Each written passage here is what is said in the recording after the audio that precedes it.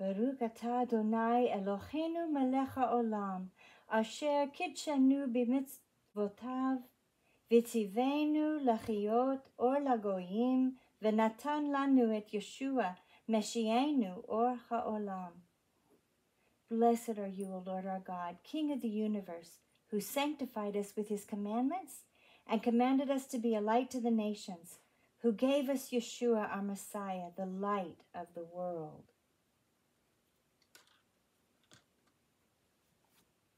Shabbat Shalom. So tonight, I thought maybe we would just, since it is Shabbat, celebrate Shabbat. It's in Leviticus 23, but more importantly, it's in Genesis. And even more importantly than that, it's his Shabbat. It's his day of rest. So if we love him, let's obey him. And there's so much to it. It's just very rich and very beautiful. We start with candles, remember and observe.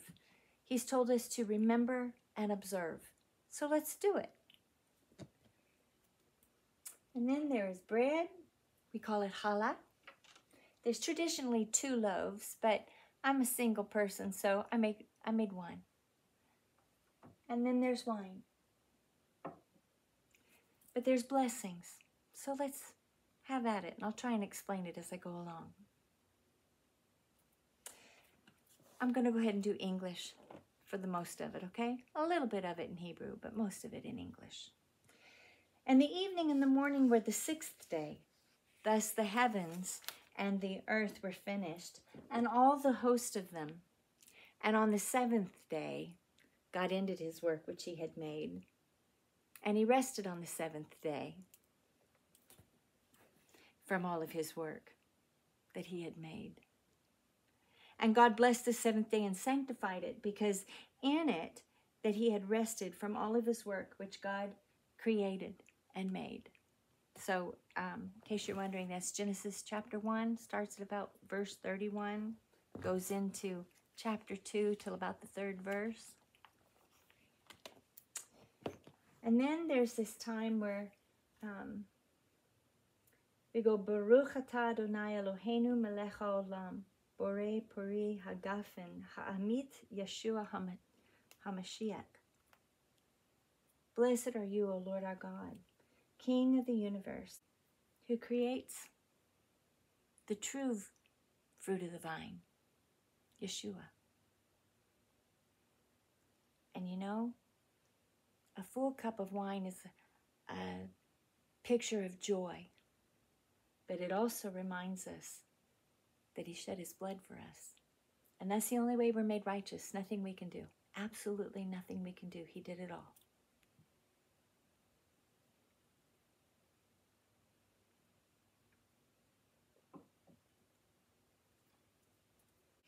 Baruch atah Adonai Eloheinu melech haolam, chamotzi et lachem chachayim min hashemayim.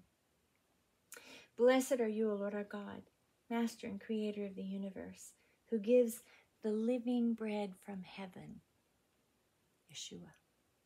He's the bread of life. And again, man shall not live by bread alone, but by every word. And it reminds us.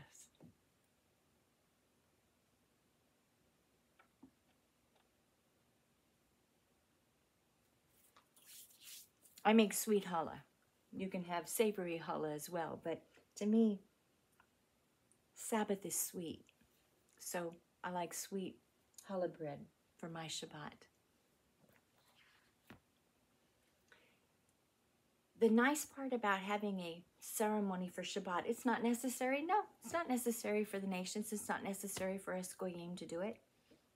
But I'll tell you what, there's a lot of significance. And if you do it as a family, It can be a beautiful thing. You want to do it before dark comes, but Shabbat can start before the day. You know, the evening and the morning are the day. God set aside evening and morning were the first day, evening and the morning were the second day. So Shabbat starts on Friday evening, what we call the sixth day, but it's the nighttime. And the night comes and then the morning. That's the day. That's God's day.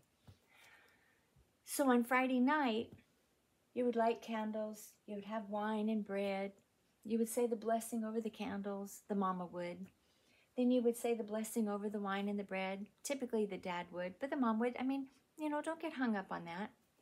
But the dad or the mom can bless the children, or both of them can. So there's a time where moms or dads or both would lay their hands on their children and bless them. Wow, that's a biblical concept.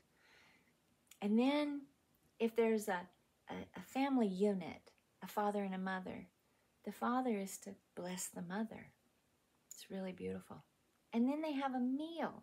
And you know, a meal is a covenant relationship. We have meals with people that we love, that we have a relationship with.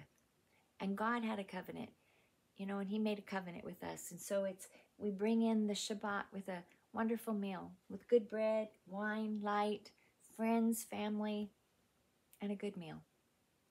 And that's how Shabbat starts.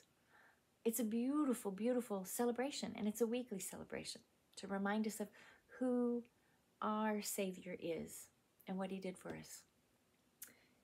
Shabbat isn't a time of don't do this, don't do that, don't do this. It's a time of, man, I get to rest. I get to spend time with Abba, Father. I get to spend time with family and friends. I get to meditate on your word without any outside hassles or commitments. It's a day of joy. Sometimes when my kids were little, we used to go hiking or bike riding, or we'd play games. It's a time for fellowship. And it's different from the rest of the week. So make it a day of joy and praise. And welcome his presence. Bo Ruach Elohim. Come, Holy Spirit. You are welcome in this place. I hope you have a wonderful Shabbat. I'll see you next time.